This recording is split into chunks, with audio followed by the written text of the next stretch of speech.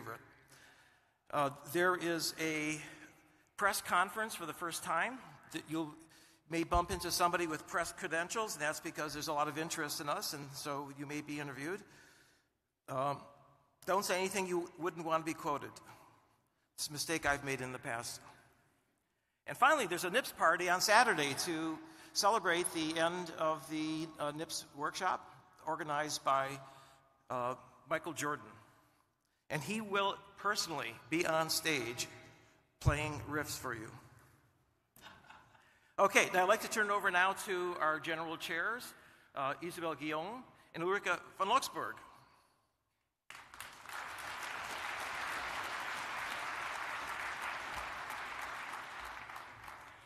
Yeah, good evening, everybody. It's really great to talk in front of such a big crowd. I'm Ulrike von Luxburg, and jointly with Isabel Guillaume, we've been the general chairs of this conference. And being general chairs is really a very good job, because the major part of your job is to appoint people to do the big part of the work. And so these were the people we appointed, and we really want to thank all of them. So there's a tremendous amount of work that goes into organizing such a conference. There's all the logistics, which has been dealt by Mary Ellen, and also the IT infrastructure by Lee. Then we had the program chairs, which did the major work this year to review all these papers, like I don't know how many thousand, 3,500 papers or so, organize this whole reviewing process, and we can just consider what they've been going through because we've done it last year. So this was a huge amount of work. It was Sammy, Rob, Vichy, and Hannah. Then we had tutorial chairs, Jen and Sammy, who organized what you've seen already today. Then we have workshop chairs, Ralph and Suchi, who organized all the workshops on Friday and Saturday, and also the reviewing process for the workshops. We have demo and competition chairs, Sergio and Marcus. And we have a press chair new this year, Neil and Catherine, who organized all the contacts to the press. A publication chair, Roman, who's dealing with the NIPS proceedings, and then the program managers, June and Daniel. So let's thank all of them by giving them a big applause.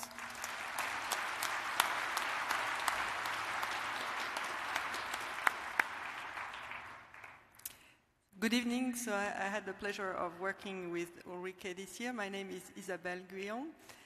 And each year, the program chairs have to distinguish themselves by innovating a little bit, bringing some new things to NIPS. I hope that all of the young people who are coming now, they will one day also contribute some new ideas, and you're very welcome also to make suggestions. So this year our contribution was to introduce a competition track. And we have, with the help of Sergio Escalera and Marcus Weimer, who are competition chairs this year, brought to life 5 competitions out of 23 proposals. The first one is the computational intelligence track, which is trying to have people create automatic conversations, so-called chatbots, and trying to break the Turing tests. So I am very impatient to know how well they've been doing. Another natural language processing competition is the human question and answer competition. In this competition, they are having a computer play the game Quiz Ball, which is similar to Jeopardy. So you may remember a few years ago that IBM had their computer compete in such a Jeopardy competition. So now everybody can try to beat humans in a Quiz Ball competition. And in that competition, the answers are progressively unveiled, and you have to, the text is progressively unveiled, and the participant needs to give the answer as quickly as possible. It was one of the winners of a demo in NIPS 2015. Another type of competition in reinforcement learning is the learning to run. And here the goal was to train a human avatar to learn with pure reinforcement learning. There was a competition on personalized medicine, where the goal was to uncover how from genotyping patients you could personalize which drugs you need and which amount in order to fight cancer more effectively without incurring toxic effects. And finally, the last competition was about adversarial attacks and defense. And that competition was both fun and serious. The goal was to take images and make imperceptible changes to them and trick the classifier into thinking it's something different. So the serious aspect of it is, imagine that you have road signs and you could make very, very little changes and fool image classifier into thinking it's something completely different and give wrong directions. So this could be extremely dangerous for circulations. So I hope you'll enjoy knowing what the outcomes of these competitions are and join us in Friday for the workshop. And as Terry announced already, so he stole us the scoop, we have this deep art competition. And you will enjoy seeing the selected posters that are around the poster area on the outside of the Pacific Ballroom. And we ask you to join us and vote for the best poster. The winner for the best poster will have a free dinner. So please enter the vote by selecting the number, and you'll have a voting page that you can reach. Instructions are at the entrance of the Pacific Ballroom. Yes, and the last new thing this year is the party we want to have on Saturday evening. I always thought on the last NIPS that it's such a pity that everybody disappears to their own private party on the last evening of this conference. So this time we are trying to have one joint party with 8,000 people. I'm really curious how this is going to turn out, but please all just come and then we just make a party. And with this, we now hand over the words to the program chairs of this year. Enjoy the conference. Just one thing I forgot. The competition on conversational intelligence, they are looking for judges to help them judge, whether the dialogues are natural. So you can go on the competition page and you can volunteer to participate in becoming a judge. So thank you very much.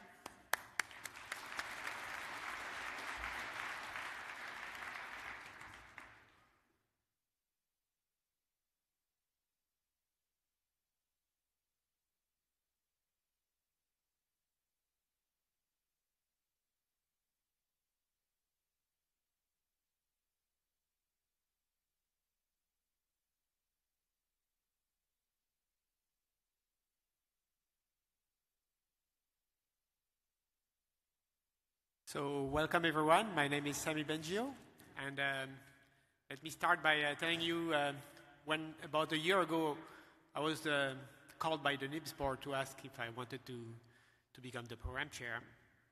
I asked the only question I usually ask in these cases, are you sure you're talking about me and not my brother?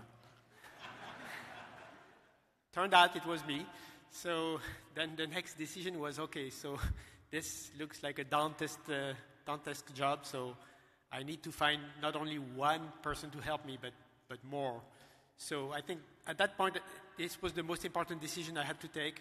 Who could help me doing this very difficult job? And I'm very happy to say that I chose, I think, the best three persons to help me. So please help me in thanking them. Rob Fergus, Vishy Vishwanathan, and Hannah Wallach.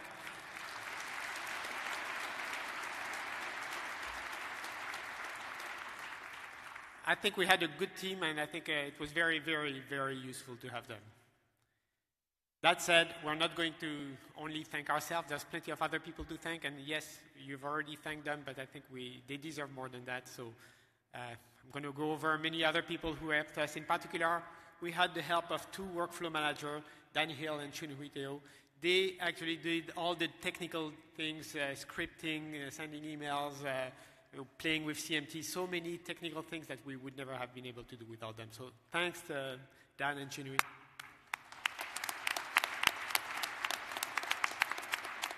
And of course, there's all the technical, the staff at NIPS that are wonderful. I mean, Mary-Hélène, Lee, Terry, and all the board, they were always present to help us. And answer questions that were very hard, and all the logistic of the conference, which, as you can see, this year is great. So thanks all of you.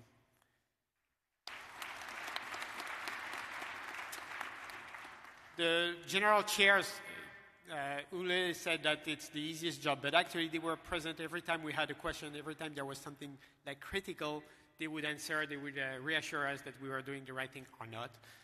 But they were really very helpful for any very invaluable advice.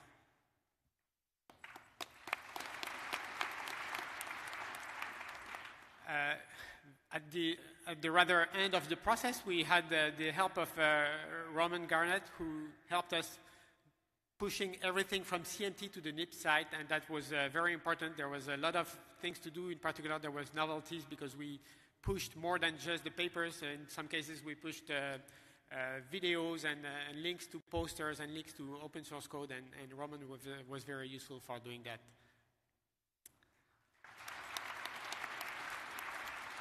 And finally, of course, there's all these reviewers, all those reviewers that we had to ask at the last minute because we needed more reviews, all the RA chairs, senior RA chairs, and of course, authors. All of these are making what NIPS is today. So thanks all of you guys.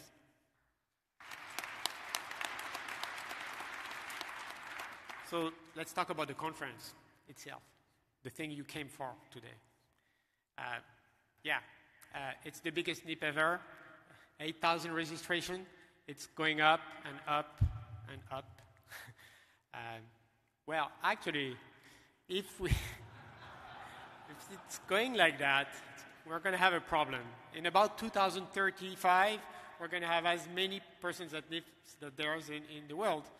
And if you continue after that, maybe the rest will be attended by robots, actually. Who knows? But in any case, not only we think it's the biggest NIPS, we think it's going to be the best NIPS ever. There are many super exciting things happening. For instance, we have 7 invited speakers. The first one will happen like in a few minutes only. We have 2 parallel tracks. There was too many good talks to see, so we couldn't fit them into one track. So there will be 2 parallel tracks like last year. And of course, there will be 3 poster sessions, 1 each day, Monday, Tuesday, Wednesday. So with that, I'm going to let Hannah continue.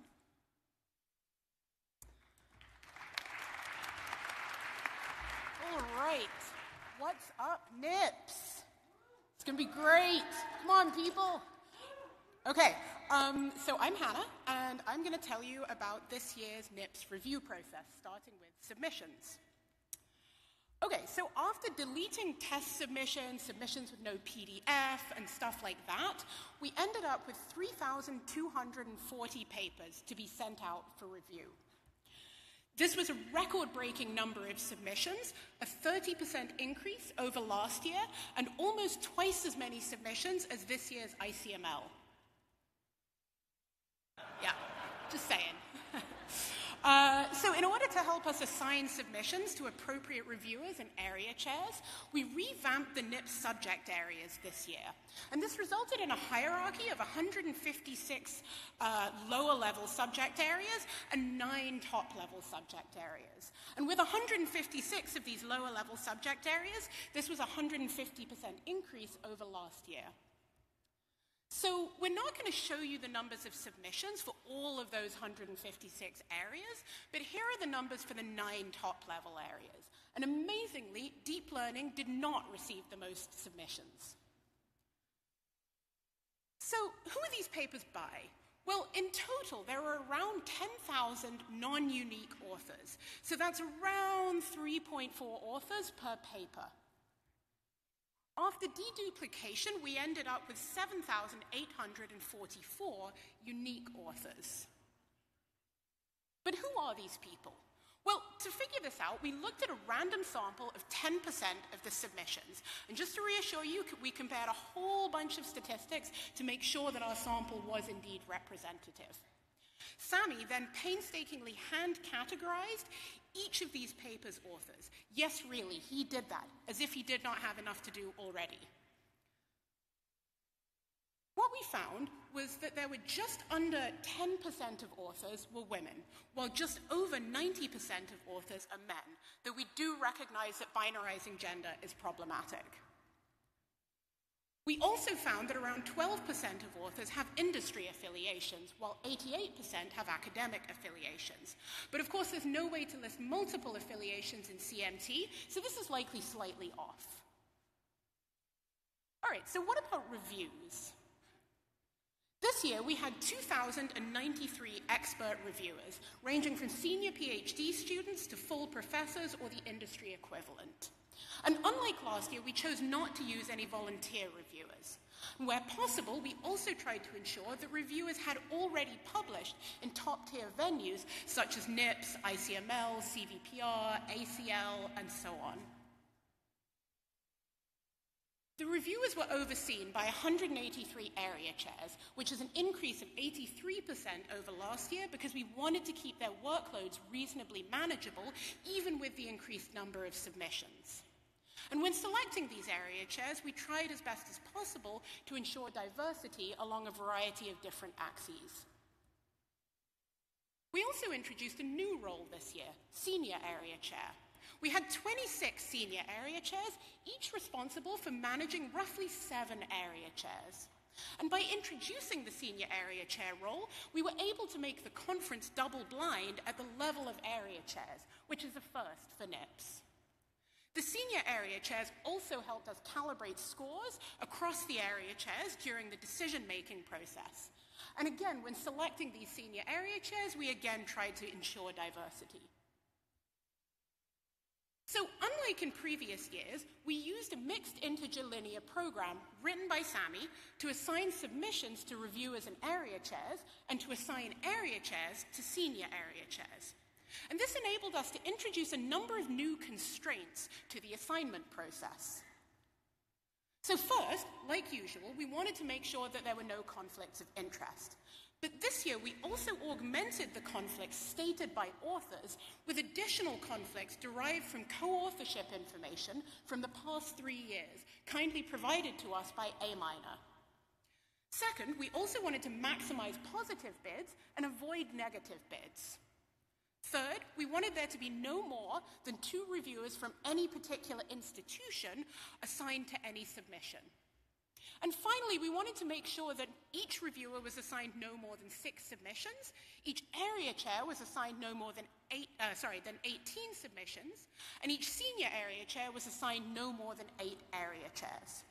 And by using a mixed integer linear program, rather than the assignment algorithm built into CMT, we were able to satisfy these additional constraints, as well as relying on subject areas and information derived from TPMS, like usual. So at the end of the reviewing process, we ended up with a total of 9,747 reviews. That's at least 3 per submission, and in a few cases, 4 or 5. Okay, so what about acceptances? After a set of meetings with the 26 senior area chairs and a bunch of back and forth to make sure that reviewers' scores were calibrated, we ended up with 679 papers accepted for presentation, which corresponds to a 19% increase over last year. With 3,240 submissions and 679 acceptances, the acceptance rate for this year's conference was 21%, a slight decrease over last year. One of our other innovations this year was to reintroduce spotlights. We also lengthened each spotlight slot and shortened each oral slot to provide more opportunities for authors to present their work in a meaningful fashion. And with these changes, we ended up with 40 papers accepted as orals, 112 as spotlights, and 527 as posters. Okay, so then what about acceptances by subject area? Well, again, we're not going to show you acceptances for all 156 lower-level subject areas, but here are the numbers for the 9 top-level areas. And I want to note that the acceptance rates are all pretty comparable across these areas. So before we move on, we also want to highlight another change we made this year. As many of you know, there is nothing worse than getting your paper accepted to NIPS and then having to simultaneously add content to address the reviewer's comments and remove content in order to add in author affiliations. So, inspired by ACL and other NLP conferences, we gave authors a 9th content page for their camera-ready papers this year. And while making this change, we also learned that NIPS actually still produces printed proceedings. And last year's took up 8 inches of shelf space, and this year's will likely take up at least 10.63 inches. Okay, so with that, I'm going to hand over to Vishy.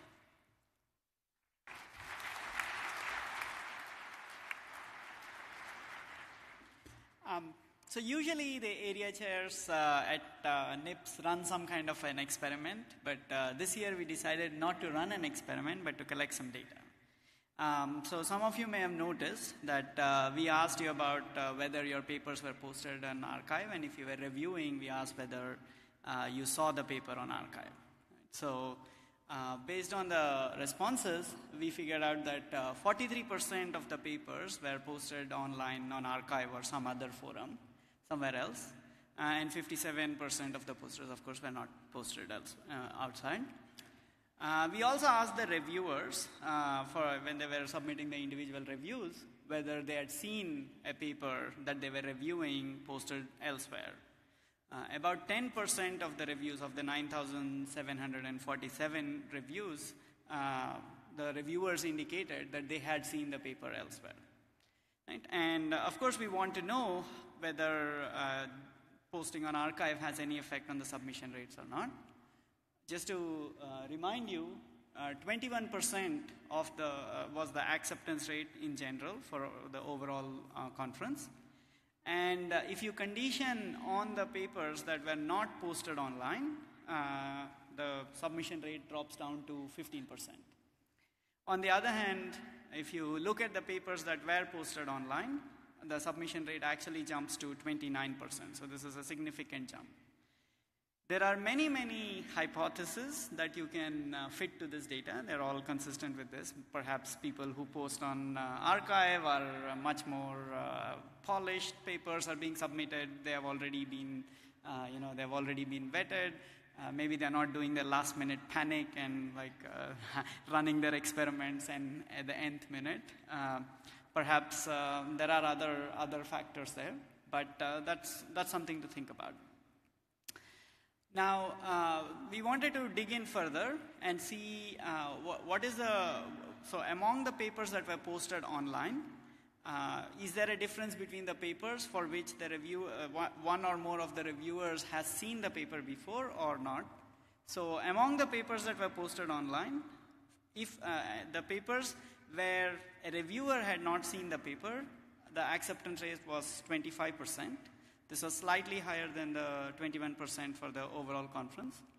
But for those papers where it was posted online and the reviewers had seen, at least one or more of the reviewers had seen the paper online, the acceptance rate actually jumped up to 35%. So this is almost 20% higher than that for papers that were not posted online, and almost 10% higher than the posters that were posted online but were not seen by reviewers.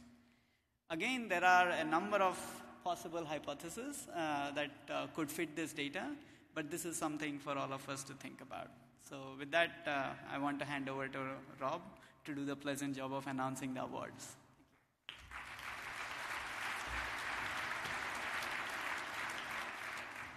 Okay, so the final thing to do is to announce the awards for this year. So first up, there were 76 reviewers that were nominated by area chairs and senior area chairs for providing consistently high quality and thoughtful reviews. And of course, high quality reviewing is essential for the success of NIPS. And so we'd like to recognize them with some Best Reviewer Awards. And so here they're listed their names. So let's give them a round of applause for their efforts.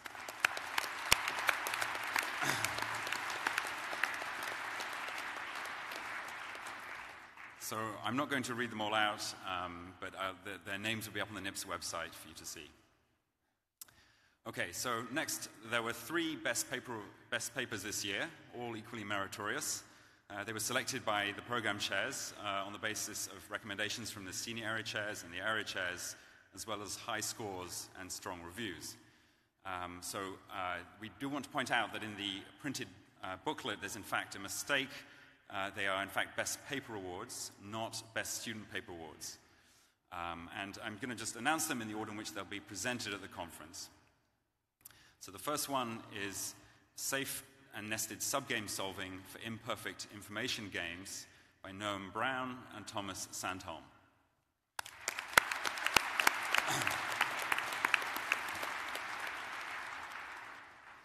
Now, this paper is going to be presented tomorrow at 2:50 p.m. in Hall C, and the authors of the paper can collect their certificate and prize check at that time. Okay, so the next one is a linear time kernel goodness of fit test by Witawat Jitkritam, Wenkai Shu, Zoltan Sabo, and Kenji Fukumizu, and Arthur Gretton.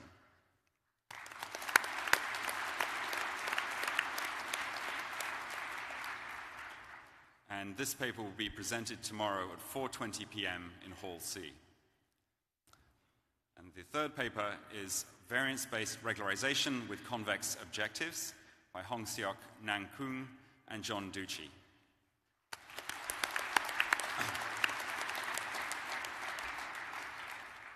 And this paper is going to be presented on Wednesday at 10:50 a.m. in Hall A.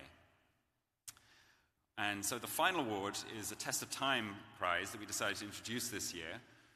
The winning paper was selected by a committee of NIPS board members from a shortlist of highly cited NIPS papers from 10 years ago, plus or minus 1 year, to give some margin. And the winning paper is Random Features for Large-Scale Kernel Machines by Ali Rahimi and Ben Recht from NIPS 2007.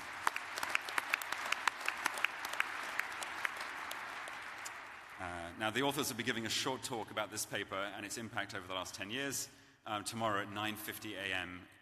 here in Hall A. Okay, so that's it. That's it from us. Thanks very much, and hope you enjoy the conference.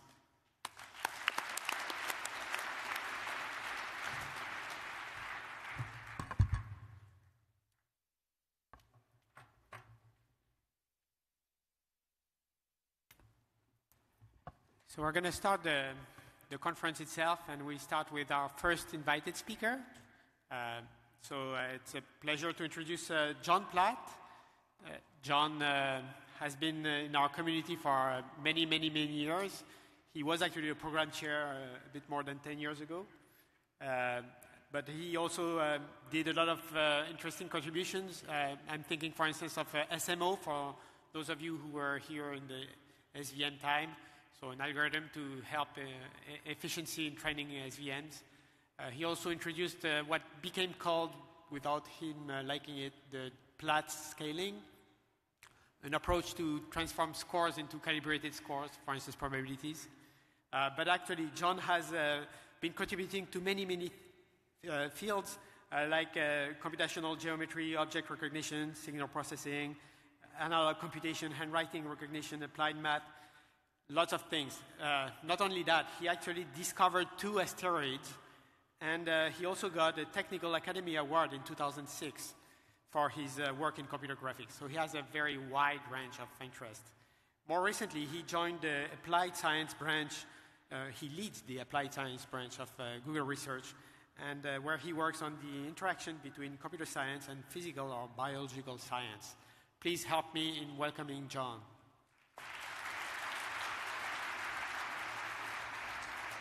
Thanks, Sammy.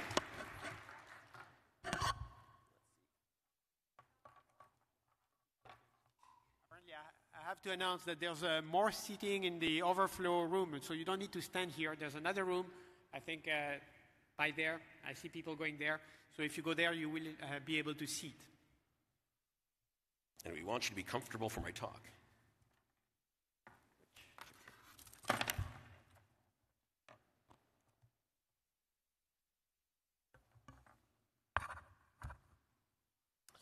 Well, I want to thank the organizers for inviting me. This is quite a delight. I love NIPS. And I'd like to tell you about some of the work I've been doing in the last couple of years, me and colleagues, about how to power the next 100 years of human civilization. So let me start by telling you the world I'd like to live in. I'd like to live in a world where everyone on Earth can use as much energy as I do as a US resident. And why do I want that?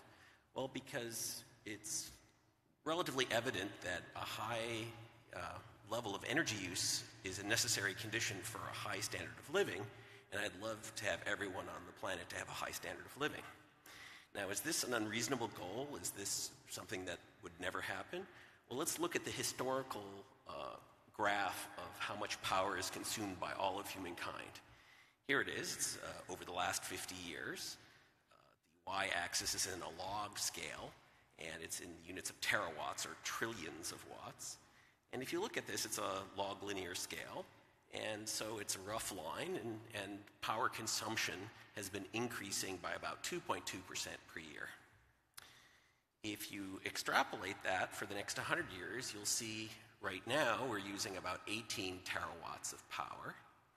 And by 2100, if we keep going at this rate, we'll use about 113 terawatts of power, which in fact is very close to the US power rate for 11.2 billion people, which are the expected population in 2100. So my goal that I'd like to reach, it would just be an extrapolation of past energy growth. Now, it's very easy to have a graph with 18 terawatts and 113 terawatts, but you really have to viscerally understand how much energy that is. It's a tremendous amount of energy. Here's a picture of Mount St. Helens up near where I live in Seattle. It erupted in 1980 and spread ash and mud flows every which way, and so it released a lot of energy. Human civilization right now uses one Mount St. Helens amount of energy every 93 minutes. That's all of us collectively.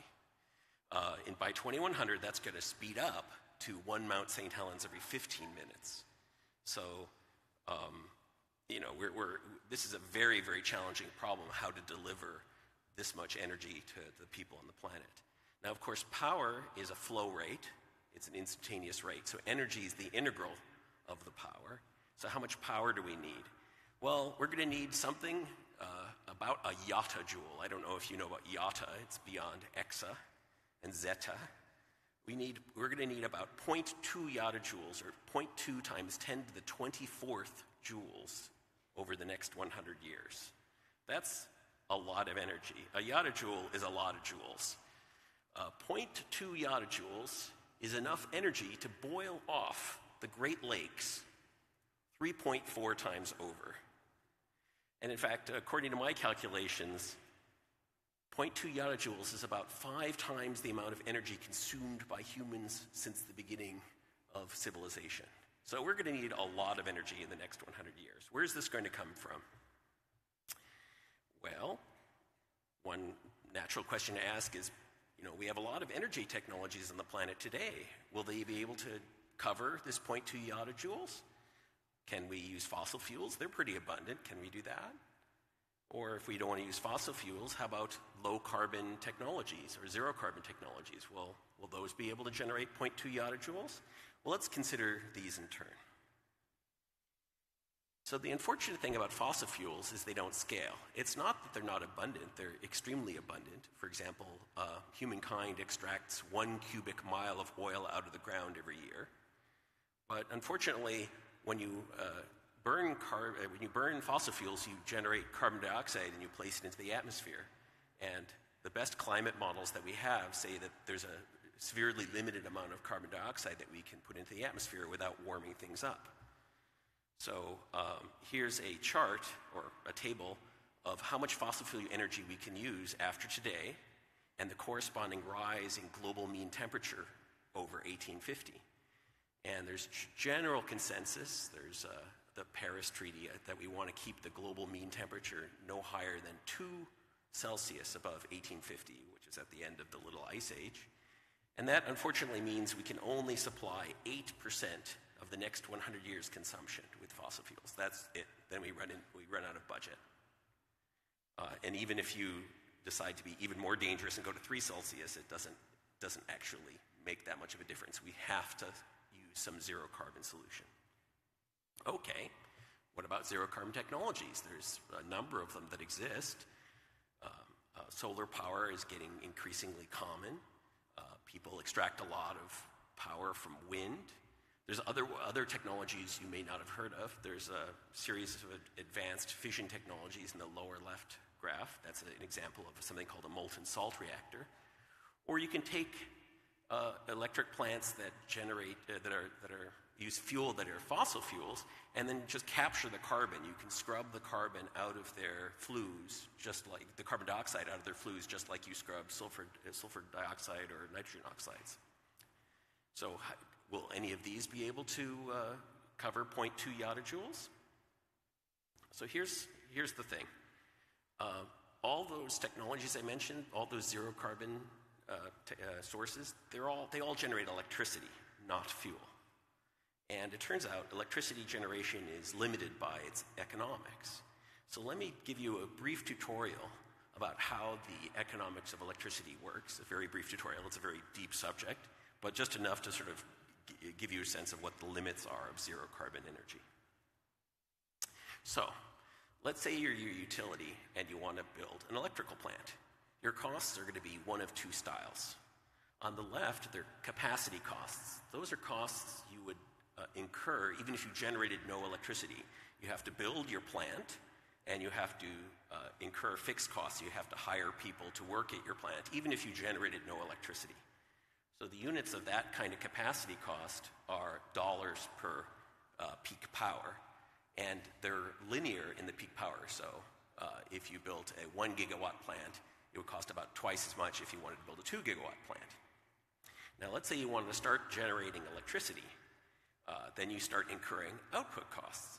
So if you have to burn fuel to make electricity, that's a linear amount of fuel for your electricity. And often maintenance is proportional to the amount of electricity that you generate. So again, the units of that are dollars per unit energy out. Now I'll show you I'll re-explain this using a tool I call a power profile. So in a power profile, it shows you a time series of the output of all the plants of a certain type. Let's say this is all the natural gas plants in California that share a grid. So on the x-axis is time. Here it's just spanning a week, and the y-axis is power output. And you see these typically have diurnal cycles. They go up and down every day. Now, that green line is the capacity. You can't generate more electricity than the capacity of the plant, and the capacity cost is proportional to how high that green line is, or the peak. The output cost is proportional to the area, the blue, the integrated area under the curve. And so you get these two different costs, one that's proportional to the peak and the other one's proportional to the area. And a very useful number to think about is something called the utilization, or sometimes called the capacity factor. And that is the total energy produced, that's the area under the blue curve, divided by the maximum energy you could have possibly produced, which is essentially the area under the green line. And that utilization is how you reconcile the capacity cost and the output costs, because they have different units. So what you do is if you take the capacity cost, you're going to amortize it over each unit of output, and so you have to divide by the utilization. And when you sum that with the output cost, you get essentially a system cost per unit energy. So the reason why I'm telling you this is I'm going to try to explain to you how electricity gets expensive and when renewable energy gets expensive. So let me tell you two ways that electricity can be expensive to generate. You can take the same electrical plant here, let's say you have one plant that operates at 60 gigawatts, and if you operate it mostly at capacity, it's inexpensive because you amortize your capital across many, many joules of output. On the right-hand side, let's say you only run your plant occasionally. In fact, there are such plants. They're called peaker plants. They only turn on when you have a peak in your demand. Then each joule of electricity is much more expensive because you're amortizing the cost of your capital across many fewer joules. The other way of making electricity more expensive is to waste the output of your plant. So let's do this in the context of solar power, which is something called a variable power source. In a variable source, you don't get to choose when to turn your energy on and off. So, for example, you don't get solar power at night. Sorry. So let's consider solar power. On the left, there's a new curve, which is the red curve, which is the demand that is imposed by people. So people are consuming power. And again, in the middle of the day, they consume more, and in the middle of the night, they consume less. In this case, the utility can choose to have the capacity of their solar farms be about the same as the daily demand. And that's good, and you have inexpensive solar generation because all of those solar joules are being used. The trouble is, there's a gap between the solar generation and the demand, so you have to fill that in with something else, like fossil fuel. So that's not so good. So you might want to decrease the amount of carbon in your grid by increasing the amount of solar. So what you do on the right is you would triple the capacity of the solar, and that's great for cloudy days like here at hour 60. You've tripled the number of output joules. But on the sunny days, you actually haven't tripled the number of output joules. You've just wasted it. This is called curtailment. And this is a way of actually making solar power more expensive if you force it to be on when the joules aren't needed. So it turns out I've given you analysis. I've shown you a couple of graphs where the utilization of the electricity was done in isolation, but that's not right. Really, utilization is a system property. You have to estimate it for the entire grid. You have to estimate it for all technologies together, not just one technology in isolation. So here's an example. You have a green source. Let's say it's renewables. It's some sort of variable source. And you have a blue source, which is called dispatchable. You get to turn it on and off as you wish. And that might be natural gas, electricity, or hydropower. So the lesson here is as you increase the amount of variable generation, you get lower utilization, and therefore you increase the cost of your electricity. So here's two examples. On the left, the variable source in green is low, and so the peak required for the blue energy is the height of that yellow arrow, and the utilization of the blue energy is quite high. You can see that the blue energy is mostly on.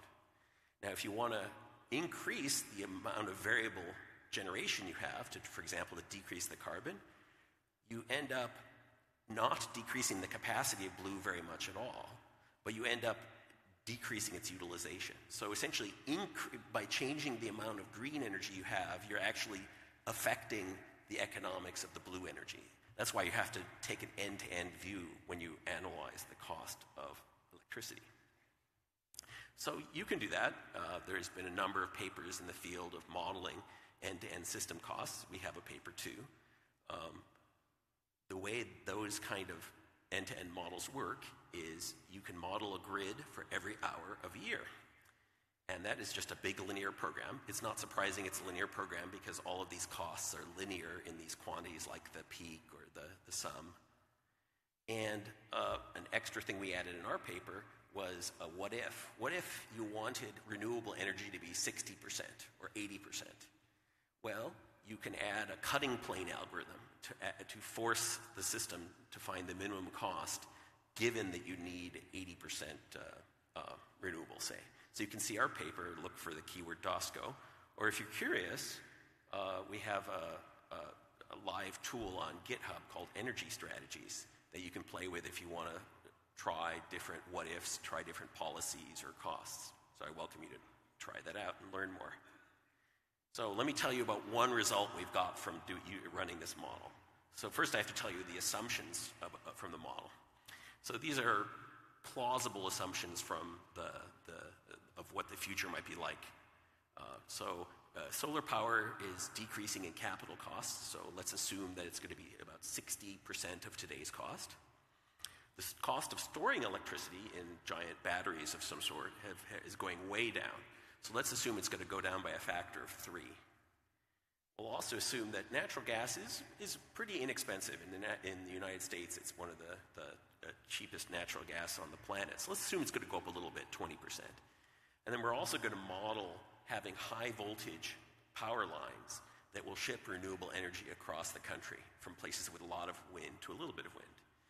And then we're going to ask the model to compute what the marginal system cost for renewables in California, but when you force them to have a fixed fraction and you can import renewable energy in from other regions. So here's the bottom line. The x-axis is the fraction of renewables. That's you enforce it in some way via some policy. And the y-axis is that system cost, remember the sum between the capacity and the output costs. So there's a few lines here to take note of. The solid black line is the cost of electricity from a new natural gas plant. That's the cheapest plant. It's about 4 cents a kilowatt hour. And that 4 cents counts paying off the capital cost and also paying for the fuel. If you already have a paid off natural gas plant, then the price drops to about 2 cents. So you don't have to amortize the capital cost. The blue and green lines reflect the marginal cost for adding the next kilowatt hour of renewables at that fraction. Blue is without storage and green is with storage. And you can see up to about 40%, renewables actually beat new natural gas for electricity. That's great. In fact, we're seeing that people are preferentially building renewable power plants because renewables aren't very common. But as you start to approach 100% renewables, the cost explodes. And that's because of those two effects that I told you about, that they cause the other dispatchable power to be more expensive, and you have to start curtailing, you have to start wasting renewable power. Many people hoped that storage, inexpensive storage, would solve this problem and make renewables great. And they help. They add like 5-10% to the fraction of renewables if you stay at the same cost, but they don't solve the problem. So this is a bit disappointing, but here's the bottom line. It's just repeating what I just said, that they are competitive up to about 40%, but you can't expect renewables to compete with paid-off fossil fuel. They're not below that black dashed line. And there's another factor where there's something called industrial heat, where steel plants and concrete plants just burn fossil fuel just for the heat, not going through electricity. That's also about that same cost as that dashed line. And again, renewables can't displace that.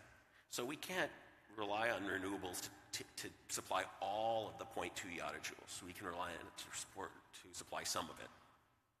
So what are we going to do? We're going to need to change the game. We're going to need to do something kind of crazy. So let's talk about radical research into zero carbon energy. So now we're going to have to look at less certain, more technically risky energy sources. And so we've been looking at ones that are enabled by new ideas or technologies that weren't around 20 or 30 years ago. And what we're doing is we're hoping to accelerate this radical research with all the advances we've had in computer science recently. So to put it in context, I lead a group, as Sammy mentioned, called Applied Science at Google. And that's more general than energy. What we do in applied science is we try to attack various high-impact scientific problems in biology or physics. And we work with domain experts in university and industry. We find the people who have some new idea. And then we take our expertise in large-scale computation or machine learning and go and help them on their scientific problem. So energy is one example of this. So we've been looking at energy and looking for different places to help. And we found one interesting place to help, and that's in fusion energy. So let me now tell you a little bit about how fusion energy works, and why I'm hopeful about fusion energy, and also I can get into the nitty-gritty detail of how we're using machine learning to help fusion, which might make you happy since this is a machine learning conference. Okay, so let me tell you about fusion. Fusion is why the sun shines. So that's promising. So the sun is hot enough where it's not made out of atoms, it's made out of plasma, where it's so hot that the electrons separate from the nuclei. And at the sun's core, it's very intense. It's got a temperature of about 15 million Kelvin and has a pressure of about 250 billion atmospheres. And under these conditions, the nuclei actually fuse together. They smash into each other, and they form and they resplit into different nuclei. And those output nuclei have less mass than the input nuclei. And because of Einstein's E equals mc squared, you get energy out. You get a lot of energy out. In fact, this is incredibly energy dense. So this 0.2 yotajoules we need for the next 100 years, if you could fuse deuterium, that only requires 100,000 metric tons of deuterium, which can be found in 6 cubic kilometers of water. That's, for 100 years, that's really very feasible. Or if this proton-boron reaction turns out to be feasible, you only require 3.3 million metric tons of boron. That sounds like a lot, but it's only 7 months of world production of boron. So this fusion has the potential of being an inexhaustible energy source. So here's the problem. No one knows how to make it work. It's been pursued for 70 years, and it's a very, very, very difficult engineering problem, right? Because creating conditions like at the center of the sun is incredibly tough. Here's a picture I found from 1951 of some physicists making a ring of plasma, and on the right-hand side you can see it starts to get kinks, because plasma likes to go unstable. It's very difficult to make a stable shape of plasma. Another problem that happens with plasma is you get heat loss. Because remember, we're trying to make these objects that have tens of millions of degrees temperature, and it's very easy for the heat to just leak away and the system to cool off. So despite literally decades of research, no one has ever gotten more energy out of a plasma than if used to maintain a plasma condition. Now, there are many approaches to fusion.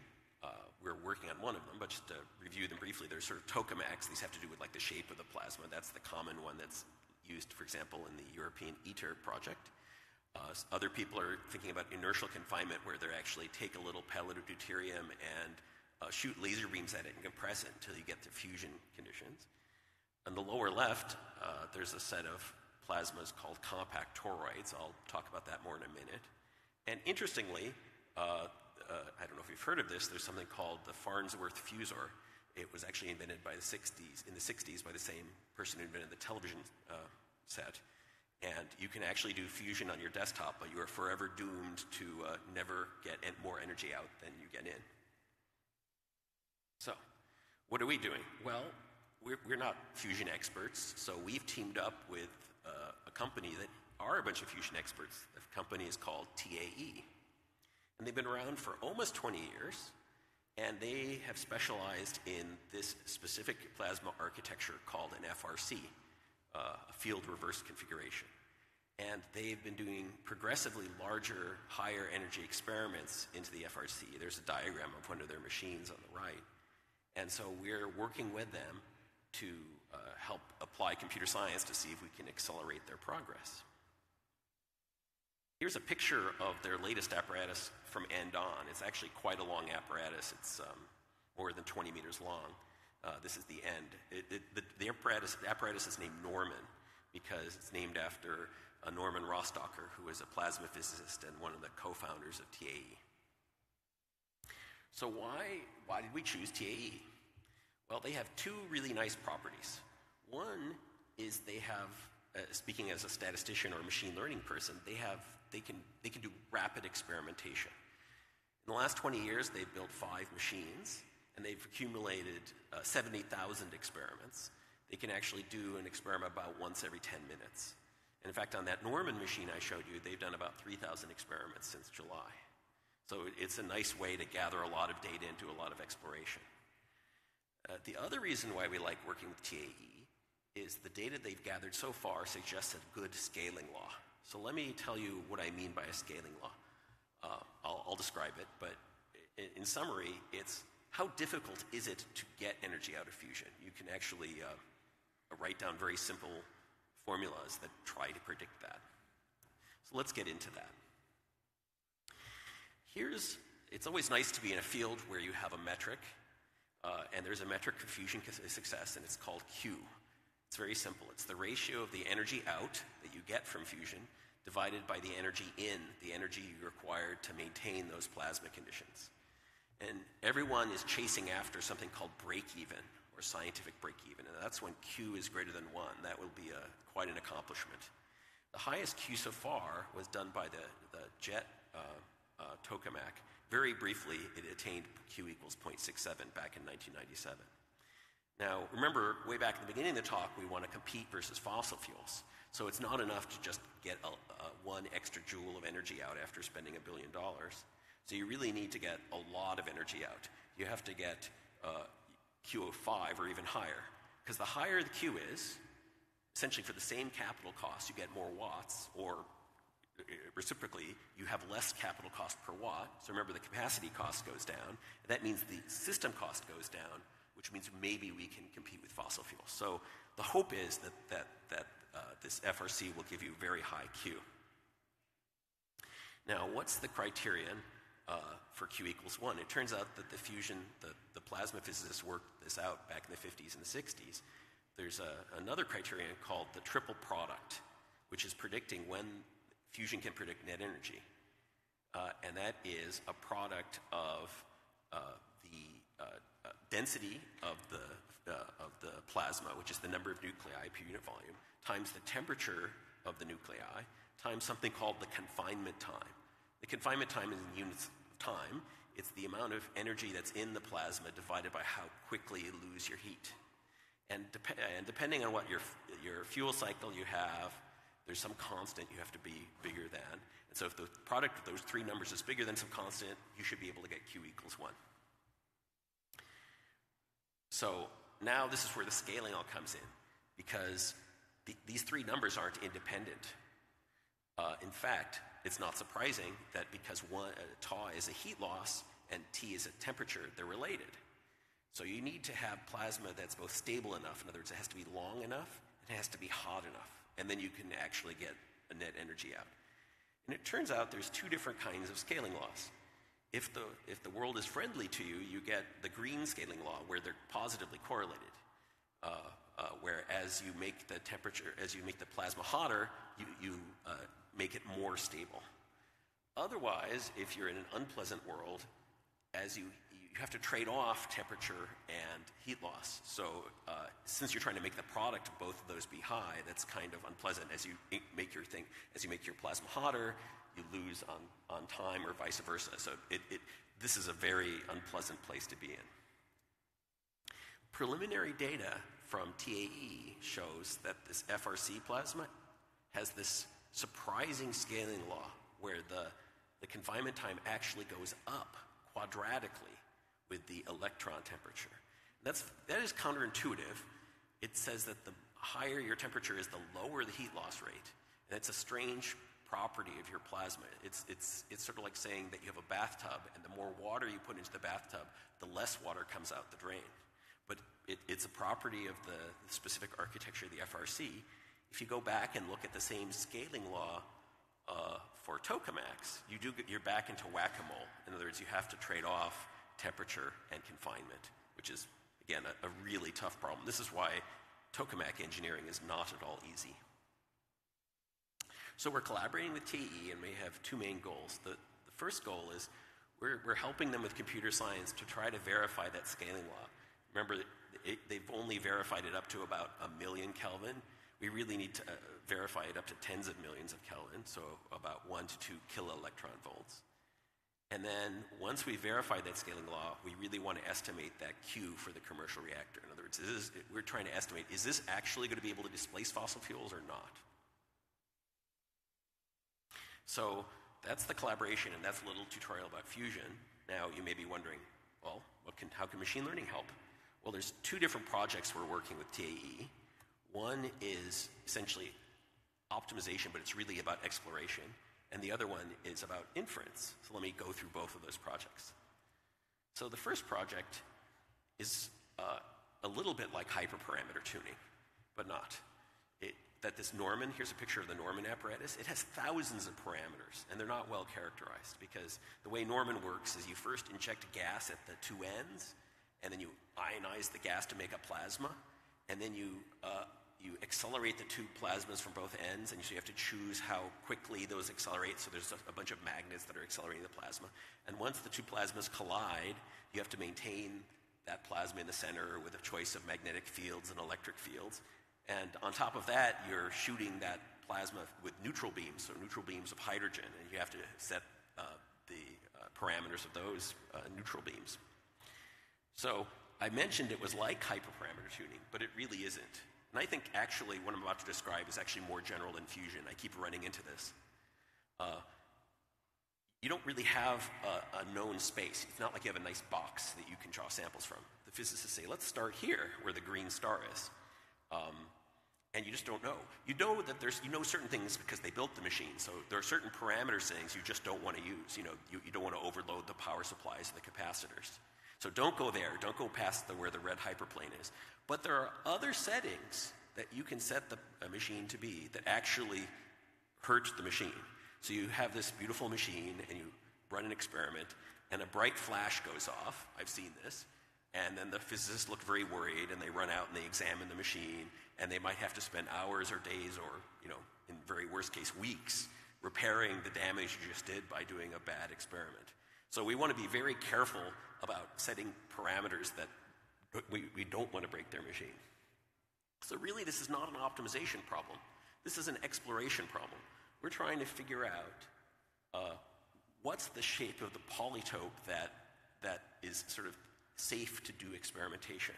And it's not completely hopeless because it's as you get close to the edge that you can tell the physicists in the room get nervous. So they will tell you when you're getting close to the edge. They just don't quite know where the edge is. So in fact, we came up with something called the optometrist algorithm, which is essentially Markov chain Monte Carlo, but with human preference on the inputs. And let me give you a little animation of how it works. So you start someplace, and then you add a bit of noise with some parameter settings. So you set all the parameters. You add a little bit of noise, and the physicist said, that was great, never do that again. So you walk back and you do another perturbation, and that's better. It's more interesting. And there might be an objective metric, or there might be just subjectively the physicists like that more. So you perturb that again. Oh, that's not as interesting. You go back and that's even better. So what you're doing is you're sort of climbing a hill of human preferences with the physicists in the loop in the control room deciding on how to set the parameters. And this seems to find both interesting regimes that were unexpected and avoids unsafe areas. So in fact, we did this on the previous machine to Norman, and we found this unexpected rising temperature regime that the TAE physicists didn't expect at all. They didn't expect their ion temperatures to actually grow to be 1 kiloelectron-volt. And they were actually very happy because that gave them confidence in actually building Norman, which is now built. So we published that. That's the first machine learning project. The second one has to do with inference. And it turns out that when you're trying to do this experimental plasma physics, you spend a lot of time debugging your plasma. Here's an image of your FRC plasma, and ideally it's perfectly stable in the center. But sometimes things go wrong. The plasma tilts or wobbles around, or there's some pathway that lets the plasma cool off, or it might bounce and touch the walls. And the physicists want to know, why did that happen? Well, it turns out they're not just doing things totally blind. There's many sensors, or what they call diagnostics, available. You can measure the magnetic fields. It's impossible, by the way, to touch the plasma because it's millions of degrees Kelvin, but you can do all these indirect measurements. You can actually use high-speed video cameras, which have very wide field of view, but they're very narrow spectral band, or there's these things called bolometers, which can look at a very small field of view, but integrate across all of the spectrum. There's even a property called Thomson scattering. You can shoot a laser beam into the plasma and estimate its electron temperature along one line. So these are very sparse, informative, but very sparse, both in time and space, sensors. And so, of course, we decided to do a Bayesian inversion, where we're trying to infer the hidden state of the plasma, which consists of where it is, what's its shape, what's its temperature, and what density does it have, again, going back to that triple product. And the way this works, it's what you might expect from a Bayesian setup. We have a 3D probabilistic model of plasma, or 2.5D if we're trying to make it be faster. And we have a generative model based on the physics of the sensors. We have a generative model of the sensor data. We compare what the generative model is predicting to the actual sensor data, and we use that as a feedback loop to update the probabilistic model. But of course, that's sparse data. We're not doing maximum likelihood estimation. So we use a prior over the plasma state that involves physics knowledge. So, example, we enforce smoothness along magnetic flux lines. And the way that works is we do a relatively large-scale stochastic variational inference. So we assume a functional form over the posterior. So you may be familiar with this from variational inference. We maximize the elbow, the lower bound of the evidence, and we use stochastic gradient descent. And the nice thing we use is TensorFlow. TensorFlow is a nice way to parallelize gradient descent. So we map this Bayesian inference to 10 GPUs and essentially do variational inference. And the automatic differentiation part of TensorFlow is very handy because we have to take derivatives through this physics code. The nice thing about Bayesian inference is you can get error bars, which is helpful to tell the physicist like whether you actually know what's going on in the plasma, or if you're just puzzled, or if the algorithm itself is puzzled. But with variational inference, it doesn't give you good error bars, so we calibrate it using simulated plasma. The nice thing is we can get a solution in less than 5 minutes, so we're actually keeping up with the pace of experiments that TAE is running. Here are just some preliminary results. Given 2 cameras and all the magnetic sensors, we can reconstruct the emissivity, in 3D, how much the plasma is glowing and what the magnetic field is inside the chamber. And this is ongoing work. We're going to place this plasma debugger live inside of their experimental loop. So looking forward to this collaboration, next year I called the Year of Science, because going back to the scaling law, we're going to try to do everything we can to maximize that electron temperature, and we're going to try to verify the scaling laws up to high temperature where we're getting close to actual fusion temperatures. And the outcome will be a precise estimate of Q at commercial scale. Then after that, TAE will build yet another machine that will, if all goes well, will actually demonstrate break-even fusion, so that's exciting. And that engineering will also help us get more precise costs about how much fusion power will be. So I worked on this project some. It was really fun. Are there other projects like this? Well, it's tricky, right? You want to work on a problem that has a lot of real-world impact. You don't want to just solve 0.001% of the climate problem. So you want to find a problem that can somehow displace or negate, say, 10% of the fossil fuel usage. But we're also machine learning and computation and statistics people, so we want problems that have a large number of experiments. It turns out it's kind of hard to find projects in this intersection, but when you find them, they're really interesting. So I guess in conclusion, just go back. We're going to have to figure out how to get 0.2 yottajoules of zero carbon energy somehow. One, there may be many possible pathways. One that we've identified is fusion energy, and we have combined fusion energy with machine learning, and hopefully we'll have a large impact in the world. We're not done yet, but we have hope. And the question I want to leave to the audience is, where else can ML help? There might be other pathways to get to the 0.2 yottajoules. So that's my talk.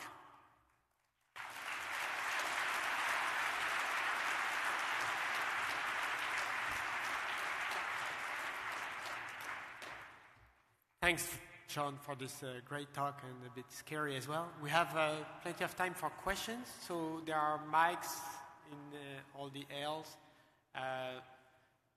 Please come to the mic and ask all the questions you would like to. Hi. Couple questions. First, just you talked about fusion. What about fission? Oh, you can't hear me? Yeah. But actually, I have another question I'm a little bit more interested in. This is just a basic question about the mechanics of fusion. So, as the fusion is taking place, the original molecules, or would it be molecules that you had are being replaced by these other molecules, right? That's how the energy is produced. So, do you need to add more of the original mixture of molecules? That's right. There's something in fusion. The question was, do you have to sort of keep feeding fuel in? Well, it's slow because it's so high energy density, but it does accumulate something called ash. That's what they call it. I mean, it's like a wood fire, except it's fusion. And so you do have to occasionally restart the reactor and have more. I mean, it depends on the fuel, right? deuterium tritium is complicated. I can tell you offline, but you do have to. It's not a perpetual motion machine. You do have to keep feeding fuel in. And you asked about fission, or? Yeah, just do you think that has a role to play as well, just because you didn't mention it at all in the original talk that I know? Oh yeah, sorry. I had a limited amount of time. I can go on for this for hours. Advanced fission, the future cost of advanced fission is very uncertain. The most optimistic estimates say that it could displace, similar to renewables, new plants, but not old plants. So part of the reason why I didn't bring it up is I've been scratching my head. There doesn't seem to be a very good large experiment thing to try there. So it just wasn't, there just wasn't anything I could try. But it does have a future as part of that 0.2 yotta-joules, if it becomes cheap enough. Hi, thanks so much for a great talk. I was wondering about the renewable energy, the graph where you show that the cost of increasing renewables actually increases the cost of per unit of energy produced, mainly because of the variability of renewable energy. And so I was wondering if you think it's realistic to target the variability of renewable energy, and if that would give similar gains to any other proposed solution. Yes, you exactly identified the problem. It's the variability. If you could figure out how to get renewable energy that was what they call base load, which is 24/7, that would solve the problem. In fact, that model, that's part of the reason why I mentioned the high voltage DC lines across, because if you import wind energy from the Midwest to California, it actually balances. It's sort of the noise balances out and the variance reduces. So that actually does help, and you definitely need to do cross-continental wind importation above about 50% wind. But it's just hard to get it to be a perfect flat. But if you could somehow come up with renewables that was base load, problem solved. What about geothermal? Oh, geothermal? Okay. So the question was, what about geothermal? So, geothermal's great, but it's only cost effective in what they call hydrothermal areas. So in other words, areas which are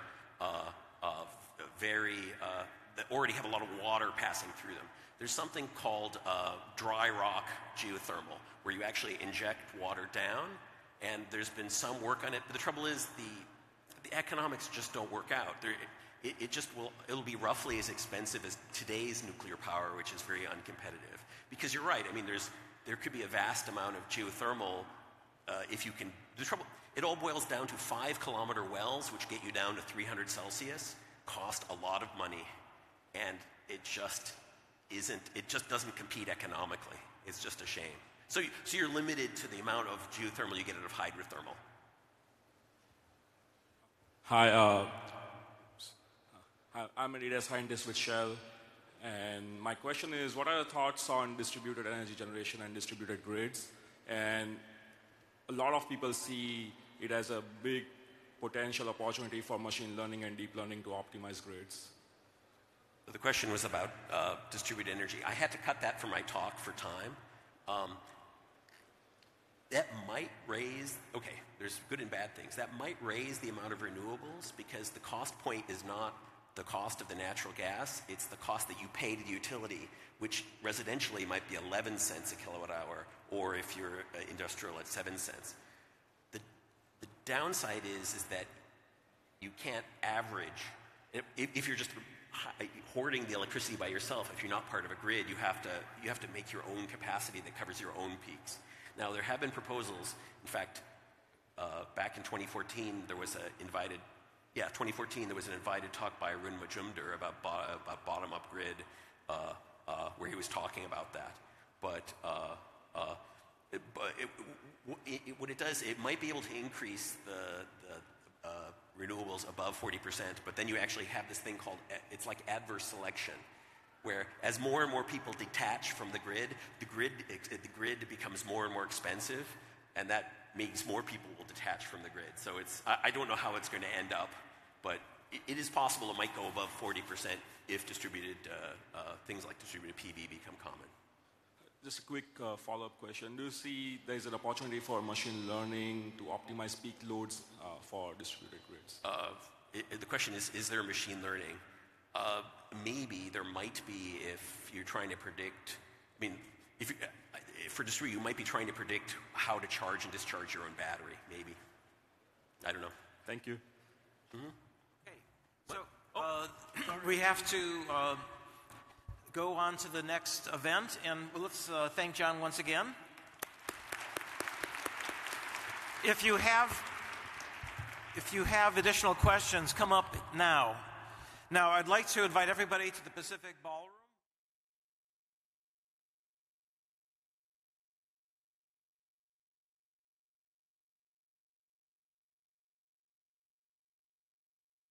An information theorist at Caltech, and I thought Ed was particularly interested in energy, so it was particularly, I think, appropriate.